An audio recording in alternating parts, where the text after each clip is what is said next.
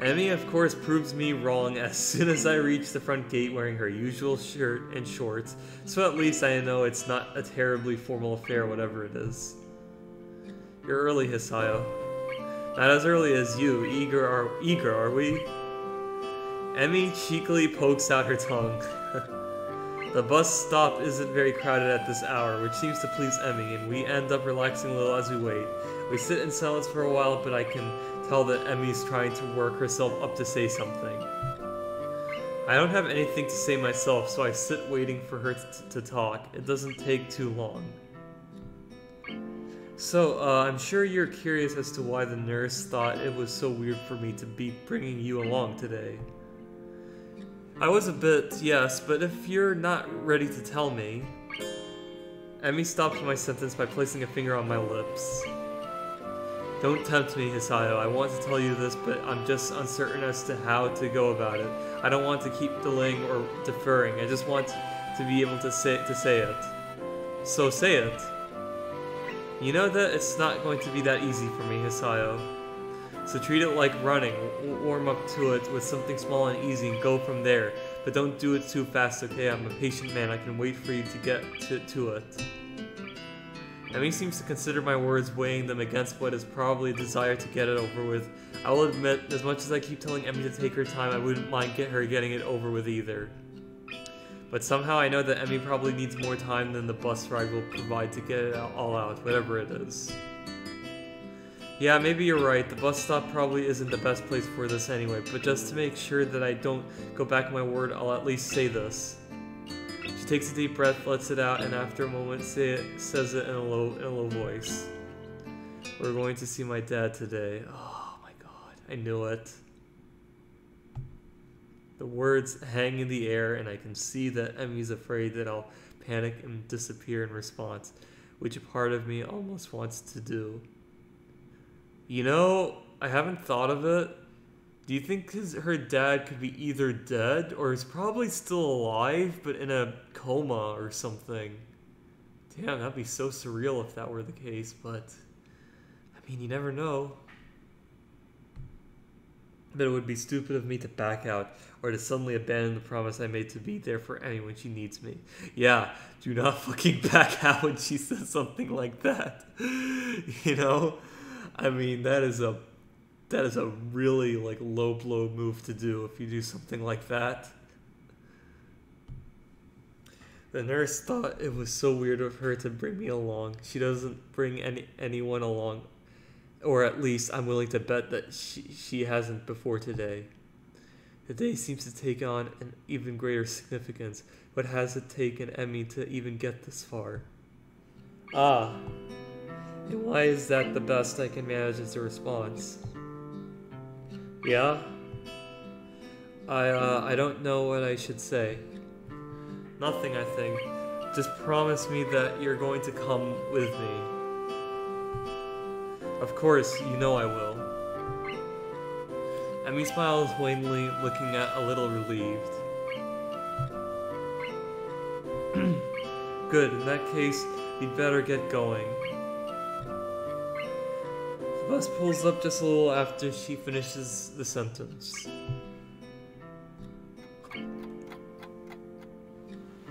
Vague memories of my first trip out here come to my mind as I step off the bus, but unfortunately they're too vague to be of any use. I will be the first to admit that I don't quite recall how to get to Emmy's house, so I let her lead the way. She seems content to walk in silence, and I myself have no idea what I could possibly say, so the two of us arrive at her house, having said nothing since getting off the bus. Emmy's mother opens the door and doesn't seem surprised to see me standing next to her daughter. I expect that Emmy would have phoned ahead to let her mother know of the change in plans. Emmy, Hisayo, you're just in time. Lunch is just about ready. Great, I was afraid we might be running late. As fast as you were going this morning, I doubt there was much of a chance of that.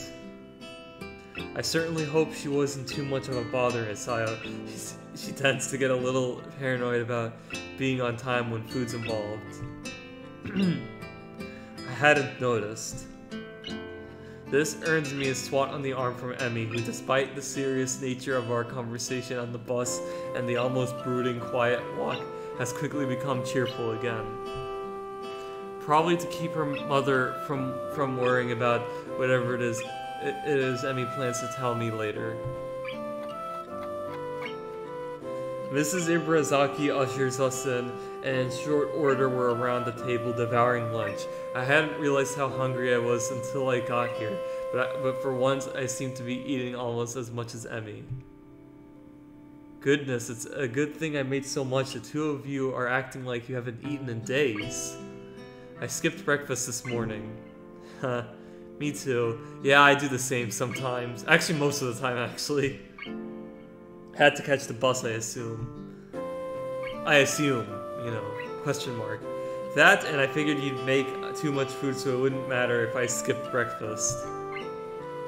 Well, it's good to know that I'm predictable. Emmy nods enthusiastically and conversation falls off again as we very nearly clear the table of anything edible. It is a testament to the sheer amount of food on offer that we don't finish everything. I lean back in my chair with a sigh and thank Mrs. Ibarazaki for the food. I'm glad you liked it, Hisayo. Now, has Emmy told you where we're going? Yeah, sort of. Is it far from here? Not really, but we'll drive there to save time. It closes kind of early. I nod in assent and stand up ready to go. Well then, shall we? Mrs. Ibarazaki nods and leaves the room to grab her keys. Emmy, I notice, has started to fidget nervously. Second thoughts? Emmy smiles tightly at me and shrugs. She's fallen silent again, which probably means that I'm right, and she is starting to regret bringing me along. Not that I blame her. She's done such a good job of shutting me out that I doubt it's easy to suddenly open up. Honestly, I'm worried that she's forcing it. But she said while waiting for the bus that I'm not supposed to give her a chance to back out, and since I promised to go with her anyway, I suppose there's not much of a choice. I can't go back on my promise, and she can't go back on hers. I just hope the both of us are up to it. We're off. Emmy's mother blows through the dining room, collects the two of us, and heads out the door at a brisk pace. Now I know where her daughter gets it from. Oh, okay, yeah, so he is dead. Unfortunately. But it was either these two, and I had a feeling, I was leaning mainly towards that he's probably dead, and yeah, so. The car pulls up at the cemetery gates, and I feel Emmy tense up beside me. I reach over and give her hand a comforting squeeze, which causes her to relax a little. Emmy's mother doesn't follow us, explaining that she prefers to visit the grave alone. Emmy steps through the gates and looks back as if to make sure I'm still there. We step into the cemetery. I don't feel comfortable in cemeteries. Gravestones litter the ground, each one, serving as a reminder that someone used to be alive and is no longer. I remember in my last Legend of Zelda gameplay where I said I was gonna visit the graveyard. I didn't really go in too deep, but I, checked around. I was with my uncle at the time, but we didn't go through that far. Because it's like really awkward when you go visit and like it's a cemetery. Bear in mind that was a long time ago, 2016, so, doesn't really matter anymore, but, and the thing is, though, is that when she said that they're visiting they visit the cemetery on the anniversary of her father, that's kind of the exact same idea I have, except not on the anniversary of death, but rather than the birthday. Like, say, for example, if one of my grandparents passes away, I'd definitely go to their gravesite on their birthday and make a prayer and stuff and everything, and give them a flower and stuff like that. But, that depends on which grandparents, though, because I have two of them that live in Canada, so it's not like I could do that on their birthday, but I could do it like when that birthday passes and at the time I visit, and you get what I'm saying. I'm sorry if I'm rambling, but, it was an appropriate time to talk something like that on this part, so, you know. Yeah, gravestones, yeah. How many died young? How many were as old as I am now? When do I wind up with a marker of my own? How much longer do I have left? The concept of not waking up, not seeing Emmy anymore is not a happy one. It frightens me and I very, very nearly turn around and exit right then and there. Yeah. I mean, death can be scary for either some or most. I don't really know. But, you know. I don't want to go among to go among dead people. I don't want to see their stones and think about who they were or what they could have been if they'd only had more time. Then I look at the girl next to me and my resolve returns. Emmy's striding purposely down the path, eyes clear, setting a pace that's very nearly a jog. The sooner we get there, I suspect she thinks, the better. We're here. Oh, wow. A gravestone wholly unremarkable in everything except for the name etched upon it. The grass has grown up around the base. Emmy's eyes are riveted to the stone. After a few moments, she turns around looking surprisingly calm yet solemn. Pink's not actually my favorite color, you know. Or what? I'm warming up to it. Ah. People tend to think that pink's my favorite color. I think it's because I like strawberries, and even though those are red, they just assume that pink's the right color for strawberries. And that it's my favorite color, but it's not. I'm too polite to tell anyone otherwise, of course, and it's not the kind of thing worth getting worried about, but I'll bet even you thought pink was my favorite color. Blue, that's my favorite color. My mom and dad are the only two who know that, and now you do too. Oh wow. Thanks for telling me, I think. You're welcome. There's a pause as she considers what to say next, drawing a quick breath. I can't carry a tune to save my life. I can hum, but actually singing a song is something I've never been able to do. I don't mind because I'm not a fan of karaoke anyway. Well, that's one potential date idea out the window. Haha, no karaoke. People all think that I'm a really popular and friendly person, but I only have a few close friends. Probably because I keep everyone in the dark, but I think it's also because I hate the idea of losing a close friend. There aren't many people worth the risk. I'm terrible at saying goodbye. I sometimes think that I only run because it's what I used to do with my father. You're not my first boyfriend. I dated a guy for a long while. Oh, damn. So he was not her first. Fuck. That sucks. Oh boy. I dated a guy for a long while during my second year at Yamaku, but in the end we broke up because I didn't want to get closer to him. He couldn't live with that distance between us. Her rate of speaking increases slightly as if she's rushing towards the finish line. I'm actually 1 year older than you. Oh wow. Everybody thinks I'm younger because I'm short, but I had to skip one school year because of my accident. Oh, okay. And also, I don't really, it doesn't really matter if a girl is like 1 year older than me and stuff. Like, really, it doesn't matter. I mean, my mom is I think 6 months older than my dad. Yeah, 6 or 7 months. Sorry, I was counting. But something like that. But yeah, definitely a whole few months older. They initially thought I was paralyzed when they pulled me out of the wreckage. I'd lost my legs already, but they were afraid that I wouldn't even be able to use what was left of them. After surgery, it was clear that their initial assessment was mistaken. I couldn't feel my legs because of shock, short-term paralysis due to the other trauma I'd experienced. Wait. My recovery was one of the fastest they'd ever seen, or so they told me. I never found out if they were serious about that, or if they told me to all the patients learning to walk. Hold on, I want to reread something. Wait. They initially thought I was paralyzed when they pulled me out of the wreckage. I'd lost my legs already, but they were afraid that I wouldn't even be able to use what was left of them. It was mistaken. I couldn't feel my legs because of shock, short-term paralysis due to the other traumatics. Oh wow, they just took off her legs for nothing, did they? That fucking sucks, man. That just fucking sucks. Damn. You know, I always thought that she was born, when she was born, her legs were like defected, or you know, like they're deformed, kind of like Rin. She was born with deformed arms and stuff, so they just removed it when she was a baby. But nope, it turns out they were amputated. Jeez. Yep. My recovery want to say I never found out that they were serious, or that they told me that all the patients learning to walk again. She pauses, gathering herself for one last effort.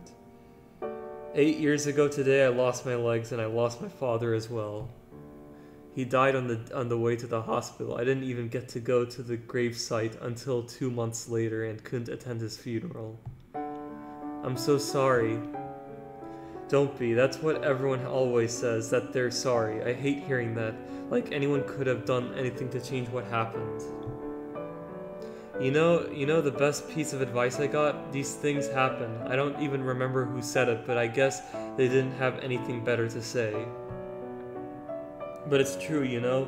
These things happen and there's nothing you can do about it. They aren't necessarily planned, and they aren't always bad, and they aren't always good, but they are.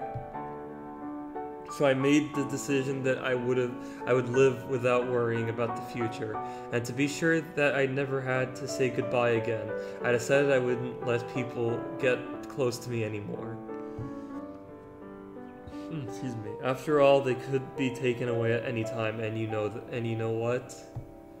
She laughs a little bitterly. Her eyes start to well up with tears, and I step forward to embrace her, but she holds up a hand to stop me. I'm not finished. A deep breath, and she continues. It worked pretty well until I met you and saw that you were trying to adjust to stuff here. So I thought I'd help, and then you were so nice, and I couldn't help it. Oh my god. The tears are flowing now, and she accepts the embrace this time. The rest of her sentence is mumbled into my chest. I tried not to fall for you, but I did. And then I tried to keep you at a distance, like with my first boyfriend, but I couldn't. But I've been so scared because I don't want to lose you, and I might anyway. Hey, I'm still around, right? And maybe I won't be forever, but don't you think it'll be fun while it lasted? Neither of us could survive the day. There could be a bus crash or something, but so long as I know that I've been with you, I don't think it matters. A sudden thought strikes me, and I can't help laughing. My condition had me scared of dying so badly that I immediately seized on the opportunity Emmy presented to improve my odds of living longer. But without Emmy, would there have been any motivation to keep up with my running? It hits me that Emmy is the reason I want to go running every day, so I can spend as much time with her as possible. Emmy looks up at me confused.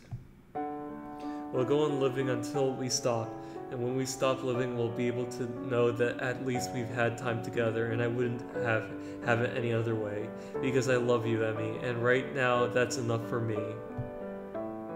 Emmy smiles through her tears and steps back from me. You know, it's funny. What is it? What is? I thought that the best way to live in the moment was to do it alone, but now I don't think I'd have to have it any other way either.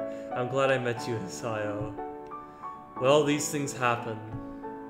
Emmy and I stay by the grave for a while as Emmy pays her respects to her father. When she's ready to go, we exit the graveyard side by side. Emmy's mother drives us back to Yamaku. The trip back is very quiet. We wave goodbye as the car drives off, and I glance down at the girl leaning on my arm. How are you feeling? Wow, the feels in this were fucking intense, man. I love it. Emmy shrugs non-committedly. I'll be fine. Come on, let's go.